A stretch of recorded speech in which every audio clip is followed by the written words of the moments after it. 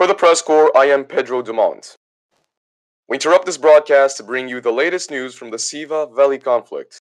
Here, in the 188th conflict of the Foxhole War, it is Day 2. Caoiva's troops of the Warden Empire clashed with the Legion of the Colonial Republic in 108th conflict of the Foxhole War. With the expansion of the war zone into the island regions in the east and west, both countries are preparing the deployment of their naval assets. Reminder here that the Press Corps is focused on the Able Shard. Casualties for this war are over 20,000, with the Wardens at a 5% share of these losses. Clastra and the Drowned Vale are the deadliest regions, with over 3,000 total dead. These numbers have been provided to us by foxholestats.com. Now, this war on land has seen a clear cut across the River Mersey, with Wardens staging north and Colonial south. Meanwhile, on the island regions, to the far east and far west, an intertwining mix of blue and green as the shallow water skirmishes are predicted to erupt along the coastlines of these new strategic locations.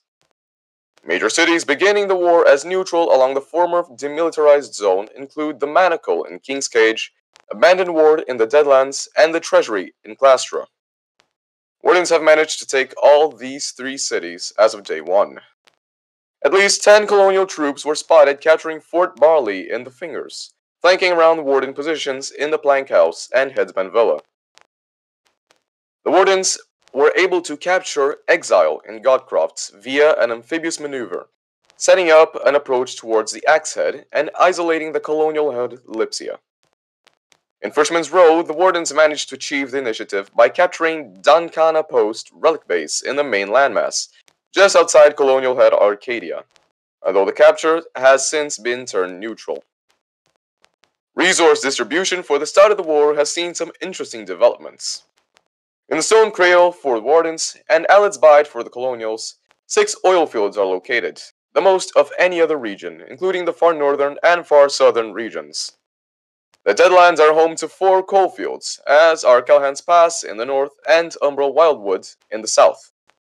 Analysts say these regions are slated to become central points for a variety of Warden and colonial facilities in the very near future.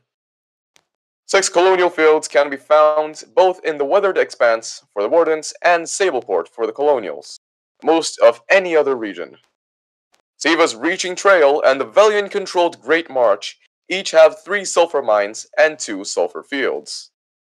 Each of the island regions have 2 oil rigs, while the coastal regions have 1.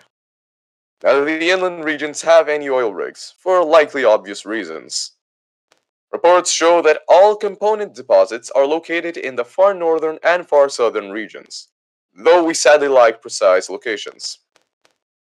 In other news, Cronus Winter of the colonial base WLL has been seen on this broadcast working with the Brazilian regiment UBGE to establish facilities in Red River and Calakai, focusing on coal, oil, and high explosives.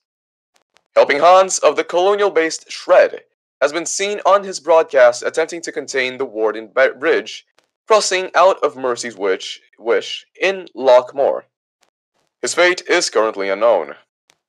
I Saw a Bear has been seen joining the Warden-based Polish BA regiment in the fight to keep the treasury in the Clastra, establishing trenches and foxholes within the town as colonials attempt to break through. Weather remains fair for now. Go to PressCorpsGaming.com/weather for the latest weather readings gathered by our volunteer Storm Chaser Corps, and become a Storm Chaser yourself. For the Press Corps, I am Pedro Dumont. Thank you. On with the broadcast. The Press Corps is an all-volunteer creative collective of reporters, broadcasters, artists, and more from the MMO video game Foxhole, developed by Siege Camp. Our mission is to engross our audience in and amplify the stories of this unique war ecosystem. The Press Corps was founded in 2018 by former Planetside 2 Radio Free Auraxis host, CaptainInArms. It is a separate community entity and is not officially representative of Siege Camp. For more information, visit our website at PressCorpsGaming.com. That's PressCorps Gaming.com.